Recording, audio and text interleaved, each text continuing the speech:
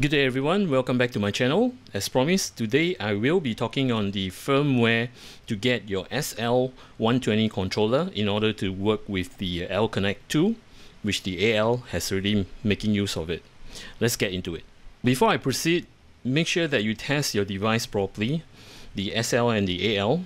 Now, in the event whereby you need to actually disconnect all the cables from the controller itself, which I'm going to show you here. Now, make sure you do not pull from the cable like what I'm actually showing you here. Do not pull it this way. If you want to remove, let's say for example, the fan connection, right? Hold on to the connector and twist slowly and you'll be out. So this is actually the correct way.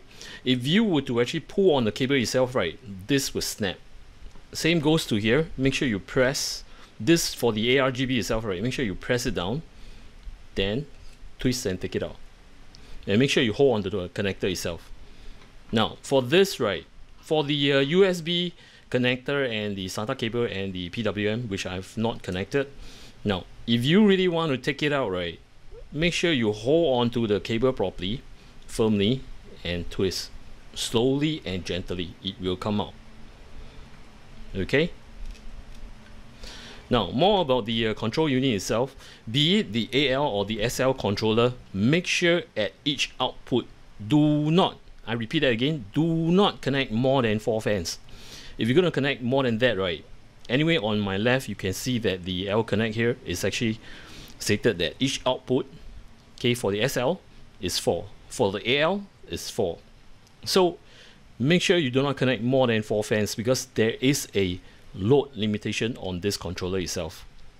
This presentation will be lengthy. For those of you who wanted to know how to actually do the firmware directly to your control unit, right, the SL control unit, you can skip this. I'll leave the timestamp in my description. For those of you who are actually new to this unit itself and this is the first time you're using it, kindly go through the presentation. Now, as you can see here, be it the SL family or the AL family, you will have a controller, the fans, and the application. As you can see at the top right, the SL family, why am I indicating 2 controllers? Just to let you guys know that there is an earlier version, or should I say the very first version, the controller itself, right, does not have this SL labeling on the controller itself. Else for the newer version, you have this SL labeling on the controller.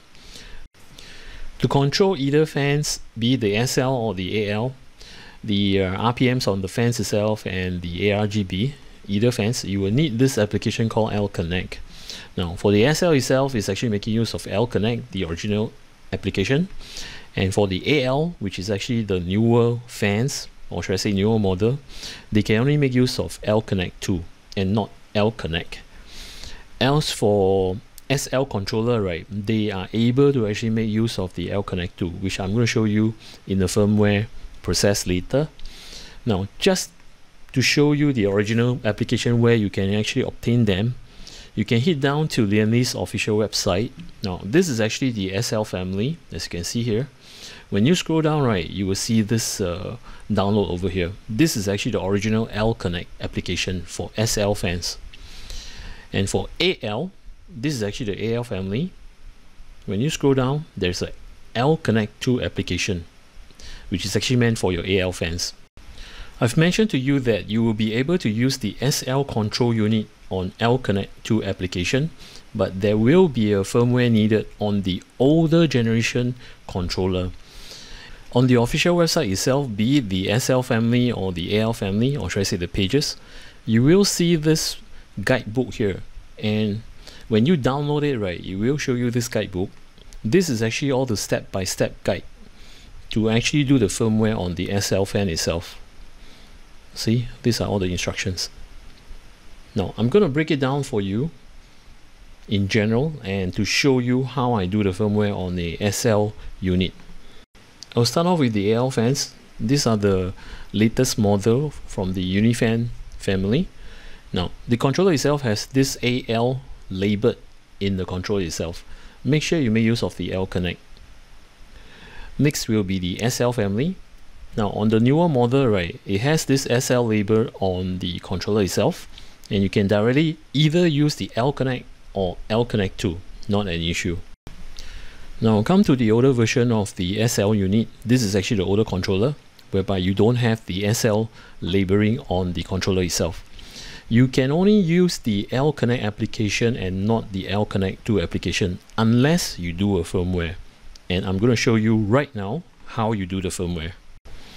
In my presentation slide, I've actually extracted from here, which is this portion here, whereby you need to actually do the firmware on a controller, or should I say the SL controller, without the SL mark. So you need to actually go to situation 2, scroll down, and look for situation 2. And this is situation 2. Now, there are all the steps over here you can actually follow. So first thing you will need to do is actually download the application, which is actually the download package. This is what you will get. Then from there, open with zip extractor, and you have this. Once you have this, right, download the two files. First is actually the firmware, the other one is actually the firmware 2. Once you have actually downloaded the firmware and the firmware 2, next will be your control unit. This is actually an old control unit whereby it does not have the SL label on the control unit itself. Now, first thing to take note is make sure there are no connection, as in like the fan connection to the unit itself, the ARGB and the fan load. You only need to actually connect the USB connector from the controller to your motherboard USB 2 header. Now I'm actually using this splitter here. Reason being, right, pro tip, when things goes wrong, right, this unit will blow first instead of your motherboard. So if you want to, you can actually purchase this. Now I've actually mentioned this before in my previous video. You can actually take a look. I'll leave the URL at my top right hand corner.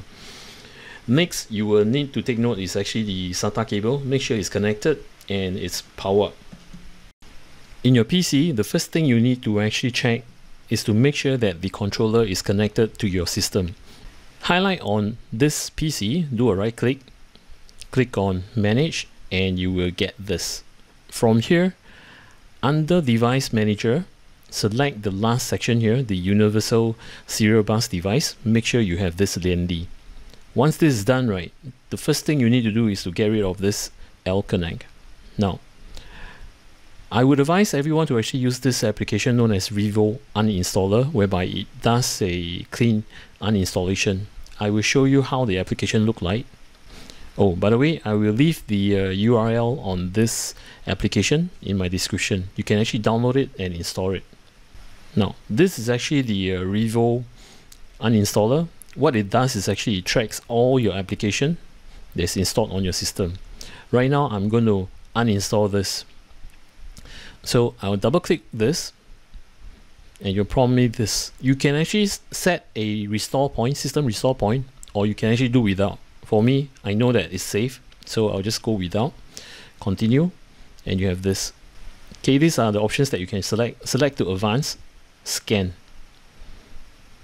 What this does is actually it will pick up all the registry leftover files that is related to this application. You can actually go through it, but normally I'll just put delete. I'll delete everything. I'll delete again. So it's done. Cleared. Completely remove. Once you have done that, right, deactivate any antivirus application that you have. And for me, right, I'll just disable the Microsoft Windows security. Under the virus and threat protection, I will go to this section here, protect updates. Oh no, sorry, it's actually manage setting. I'll disable this, the real-time protection. You can leave the rest alone, just this. Next, go to the download folder where you have actually downloaded the firmware and the firmware 2. On the firmware 2, right click, run as administrator. Now when this prompt, right, click on scan devices. I've actually one device detected. Now drop down and to select on the device. This is actually the Uni Controller. Next, browse, select the firmware file. Once you have actually done, right, click on start update and let it run. Once it is done, right, next thing you need to do is to check if the controller is updated or not. So once again, On this PC, do a right click, click on Manage. Where you see this, tap on Device Manager and select the last one. And as you can see here, it's updated. Initially it was Lian Li, right now it's actually Uni Fan SL version 1.2. Now, once this is done, right, it's time to actually shut down your PC, switch off the power supply, and to unplug the power cable, and let it sit for about 30 to 45 seconds, then power it back on again. Now, reason to practice this, right, is to flush out whatever is actually recited, as in like the old registry and such. Now, before you power up your PC, make sure you connect all the fans and connection, make sure everything is ready, then boot up your PC. Once that's done, right, go back to the guidebook where you say Situation 2. Now, I've actually gone through all the steps with you. Scroll down till you see this section over here, and it's time to actually download the L Connect application and install the application. Now, I've actually connected all my fans on the controller itself, and to make use of the L Connect 2. Now, do take note that the first two controller, in fact, I've actually done a firmware. These are the original SL, or should I say the older version of SL controller, and this is actually the AL controller. So what it does is actually the AL will control the AL fan. The middle SL fan, which I've actually done the firmware, will control the center, and this will control the last. Now let me take you to the L Connect 2, but before I do so, let me just shift this. Now, as you can see on the L Connect 2 application itself, right, there are two different sections whereby you have the SL and the AL. So if I am to control the AL, take for example, I were to switch the colors to static.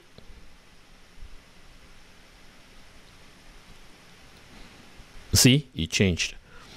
Or I can actually set it to some other things like Tai Chi. You will follow. And then if you notice on the SL, if I were to click here, now you have controller 1 and controller 2. Controller 1 is this, controller 2 is this. So if I were to select controller 1 and I were to set it to, let's say, static, see, it follows, and this remains. Unless I switch to controller 2 and this will be controlled. For example, breathing, I will just do this. See, it's breathing. Or maybe some other colors like run away. See, it will just follow. So this is actually the beauty of the L Connect 2 application, whereby you can keep adding on up to about, I think it's about 64 fans, but no one's going to go crazy about it. So this is actually just an illustration. There you have it. I've actually shown you how to do the firmware on the SL older version controller. So I myself have actually done two, just to illustrate to you that the L Connect version 2 is able to control up to 4 controllers. Right now you see it's actually 3 controllers. Now, if you want to actually do more than 3 controllers, right, I would advise you to get a splitter like what I've done here. Now, make sure one splitter used, right, is to control 2 controllers. So if you want a third and fourth, right, get another splitter. This way, right, you will not, you know, overload the splitter itself nor the controllers itself. So make sure you do that. And do take note that when you're connecting 4 controllers, right, as you know that one controller can take up to 16 fans, so 4 controller is 64 fans. If you're going to do that, right, okay, I got to salute to you. Just take note on the thermal in your case itself, because ARGB does run hot, so please practice safely. Now on my next video, right, I will talk about the performance, the airflow of the AL and the SL. I will talk about the case airflow and the static pressure on radiators. Now, having to say this, right, I did receive 2 packages of this. This is actually the new version of the Gentle Typhoon coming from XPG. Now, I'm not too sure who sent this to me. I just found it in my doorstep, and it's actually coming from China. For whoever who actually sent me this, right, thank you very much. I will do a review on this, and I hope that you can actually tell me who you are. Now, having to say so, I do have a request coming from a viewer, and he was asking me if I could actually test the Cooler Master SF120M, which is quite nice. The fan, I should say, well built, is actually dual ball bearing, to compete with the gentle Typhoon. I'm just going to test it out with this two.